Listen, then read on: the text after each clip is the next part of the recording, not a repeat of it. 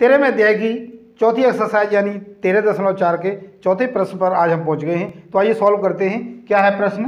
धातु की चादर से बना और ऊपर से खुला एक बर्तन शंकुचिन्हक के आकार का है, जिसकी ऊंचाई 16 सेंटीमीटर है तथा निचले और ऊपरी सिरों की जो त्रिज्याएं क्रमशः 20 और 8 सेंटीमीटर है। 20 रुपये प्रति लीटर की दर से उस बर्तन को पूरा भरने वाले दूध का मूल्य ज्ञात कीजिए तथा साथ ही इस बर्तन को बनाने के लिए प्रयुक्त जो धातु है उस चादर का मूल्य 8 रुपये प्रति 100 सेंटीमीटर स्क्वायर की दर से ज्ञात करना है। पाई की वैल्यू हमें ये लेनी है। तो मान लीजिएगा पहले हम एक शंकु बना लेते हैं। मान लीजिएगा ये कोई शंकु है और इस शंकु की जो ऊंचाई है h वो इन्होंने दे रखी है 16 सेंटीमीटर, नीचे की त्रिज्या है 8 सेंटीमीटर है और ऊपर की त्रिज्या है, इसको हम R1 कह दें, और R2 बराबर है 20 सेंटीमीटर। हल देखते हैं।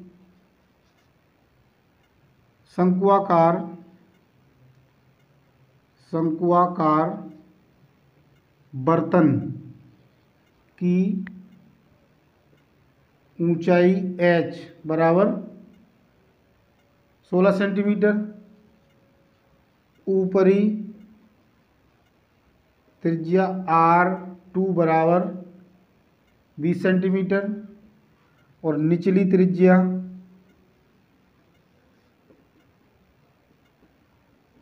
R1 बराबर 8 सेंटीमीटर। सबसे पहले दूध का मूल्य ज्ञात करना है। तो दूध का मूल्य अर्थात इसकी धारिता निकालनी है, कितना दूध आएगा, तो इसका हमने आयतन निकालना है। तो हम जानते हैं शंकु का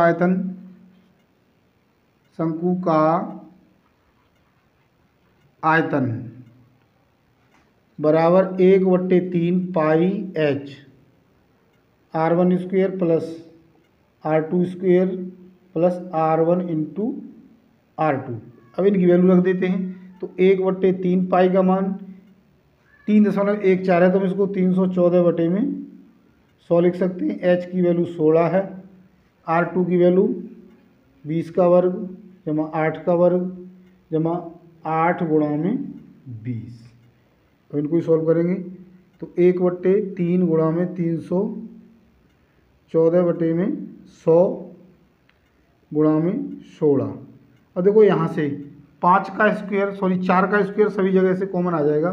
तो 4 का स्क्वायर कॉमन आ गया, तो यहाँ पर 4 पंजे 20 यानी 5 का स्क्वायर, 4 दूनी 8 यानी 2 का स्क्वायर, 4 दूनी 8 और 4 पंजे 20। समझ में आ गया होगा। 4 का वर्ग से भाग दिया तो 5 का वर्ग बच जाएगा, 4 पंजे 20 है, 4 दूनी 8 है यानी 2 का वर्ग, 4 दूनी 8 आ गया और 4 पंजे 20। इसी को सॉल्व कर देते हैं। इस तरह से हमारी गणनाएँ हैं वो आसान हो जाती हैं। तो ये हो गया 16 गुणा में 16, ये हो गया 25 प्लस 2 दूनी 4 और प्लस 10।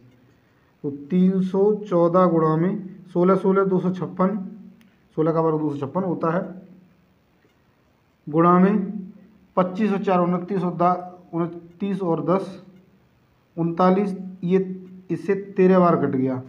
तो ये आ गया 314 गुणा में 256 गुणा में 13 घन सेंटीमीटर या मीटर सेंटीमीटर क्यूब।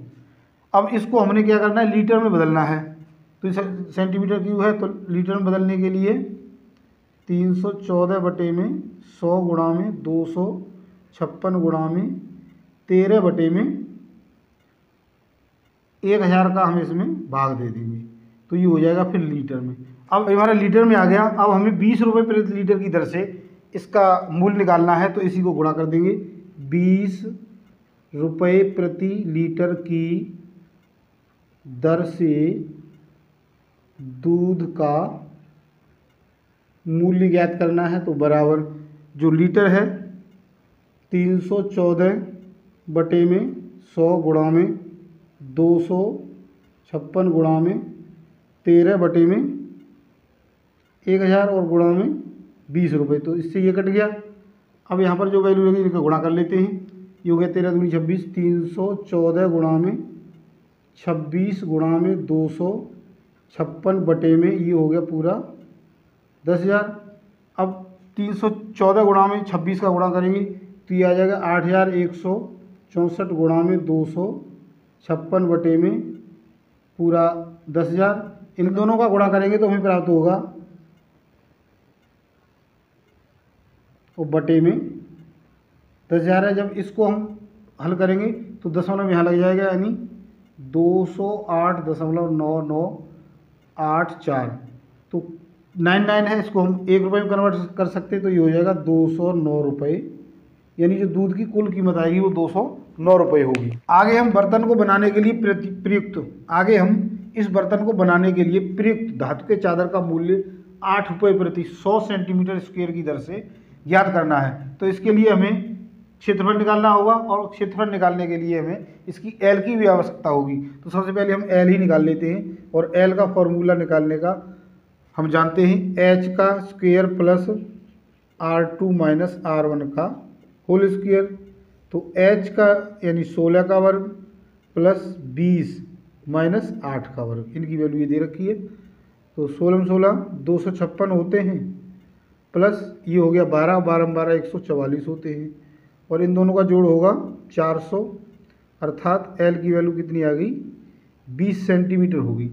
अब धातु की चादर का क्षेत्रफल, धातु की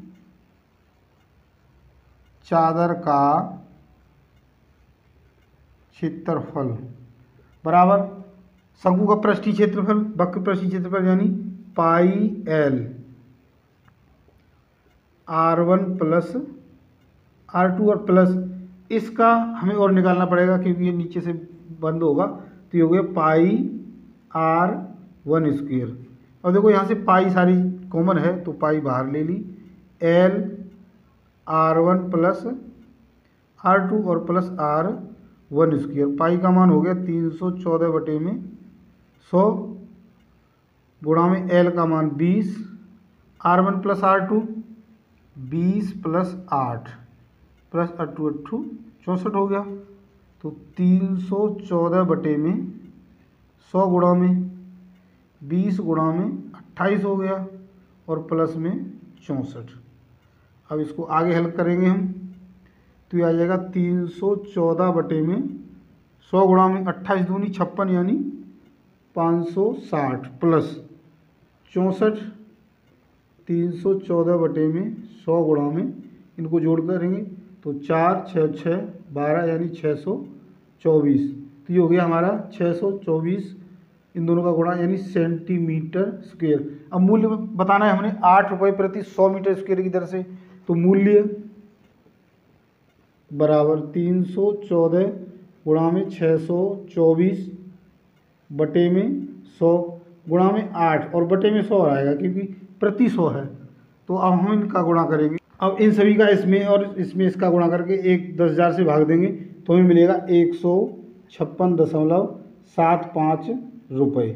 तो इस प्रकार हमने आज चौथा प्रश्न कंप्लीट कर लिया। कल यानी अगले वीडियो में हम आपसे फिर मिलते हैं इसके एक बचे हुए प्रश्न के साथ। तो आज के लिए इतना ही, धन्यवाद।